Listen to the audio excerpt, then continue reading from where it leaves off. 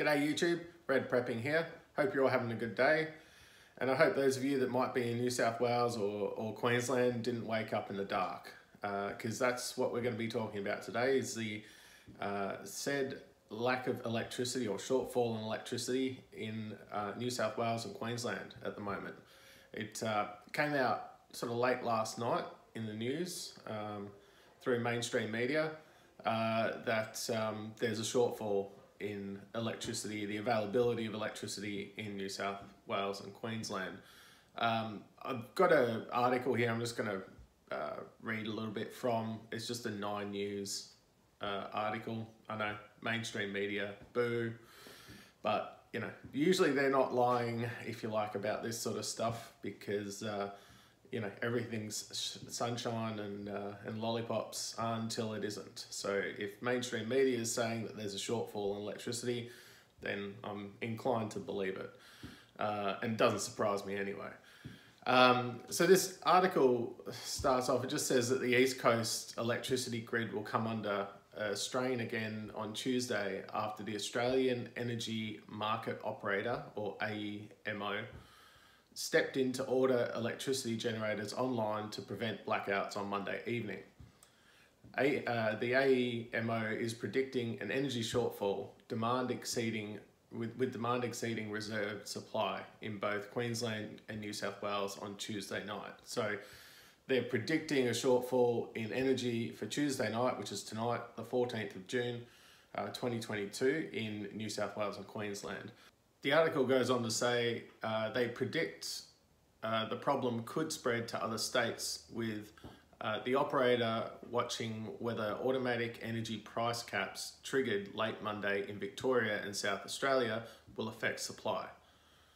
On Monday, AEMO said that there was plenty of physical generation capacity in Queensland, but power generation had reduced their power generators had reduced their availability thanks to the price cap limiting costs of $300 per megawatt hour. So basically what's happened is the price of producing electricity for the power providers, the producers, has increased. And in Australia, apparently, we have a default level, if you like, where if the price to produce a megawatt hour of power goes above $300, it is limited at $300.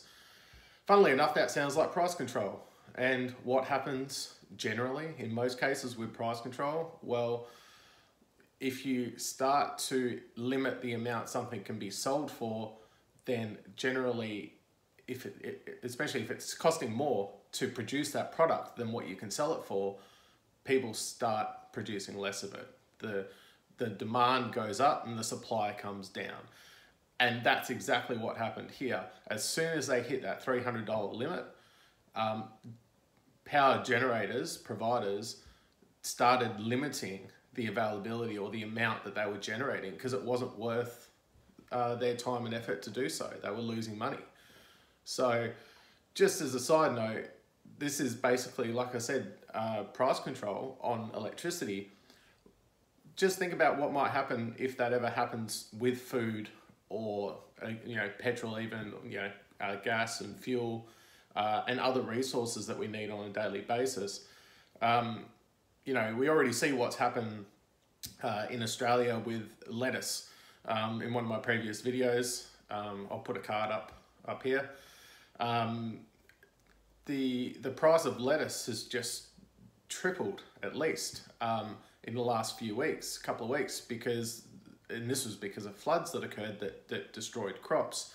But as soon as that supply amount goes down, the demand is still there and may even increase, but then the price has to go up. So, you know, sure, they capped it at 300 megawatt hours and that's great, but the fact is that now, compounding to the original problem of already having a lack of power generators are just saying, well, we're just going to give you enough to get by. We're not going to produce any more power than we need to. We absolutely need to keep the lights on, basically. So there's no room for error here. There's no room for a power plant to suffer a failure or a breakdown and be offline for a time. If that happens, then parts of New South Wales and Queensland will be in the dark. The article continues, the AEMO spokesperson called the potential power shortage a unique situation, adding international gas prices influenced by global tensions had contributed to the price spike. Well, at the moment, it may be considered a unique situation, but I believe that this will become a more regular thing in the future. I don't believe that we're going to have the steady or relatively steady and stable power that we've had in previous years.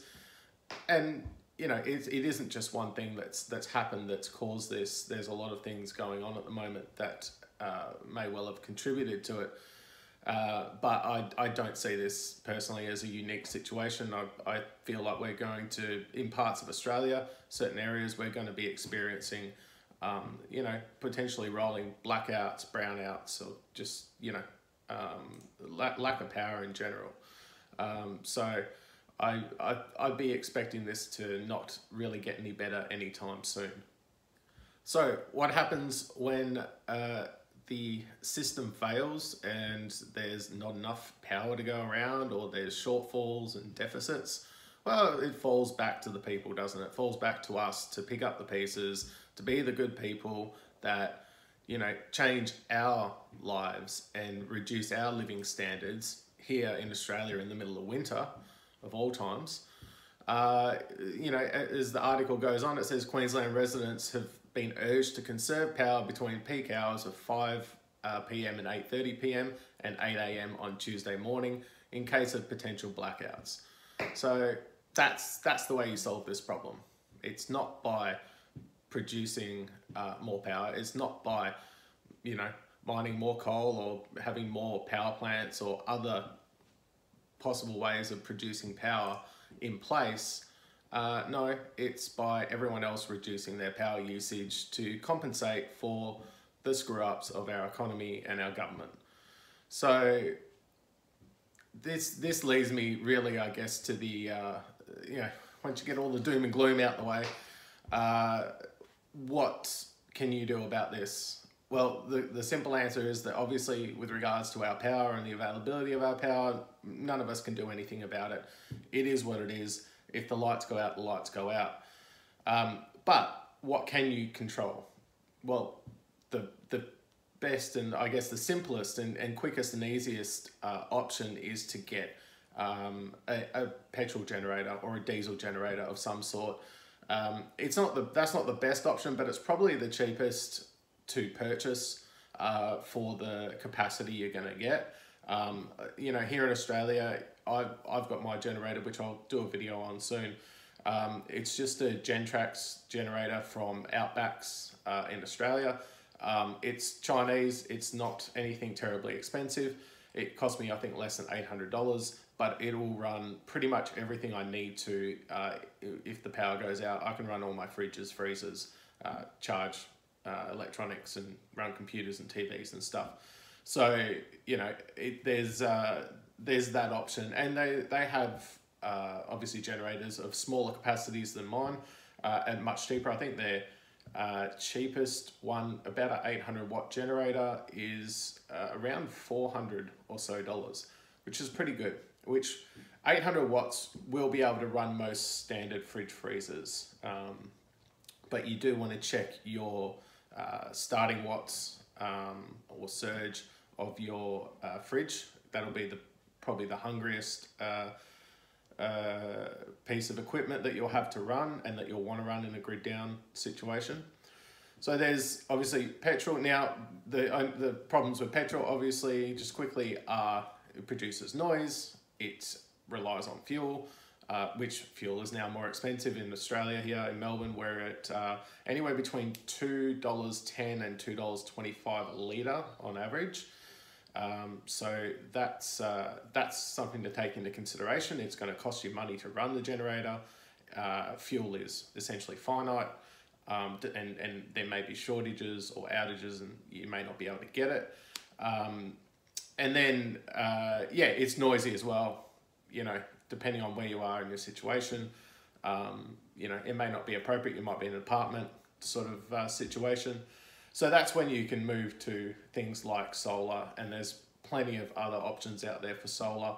Again, solar's a bit more expensive usually, but it's renewable, and you know, you're able to keep going probably for a longer period of time. But you know, everything has its pros and cons.